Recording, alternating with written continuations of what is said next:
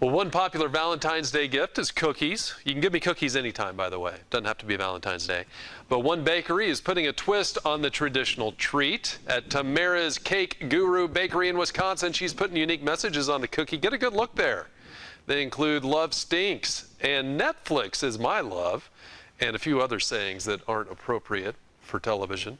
They say it's catered to people that might not be a fan of the holiday. How about that? Yeah, send some of those. It's the kind of cookies we need around here. Test to see how good your spouse's or significant other's sense of humor really is. Yeah, see, hey, you can't buy love, right? Isn't that what we learned from our Twitter followers? And then you'll be searching for a cheap hotel room after that. Hey, take a look. We have light rain, you know, like if you're married and you get in the doghouse. That's what I'm saying. Let me just clarify.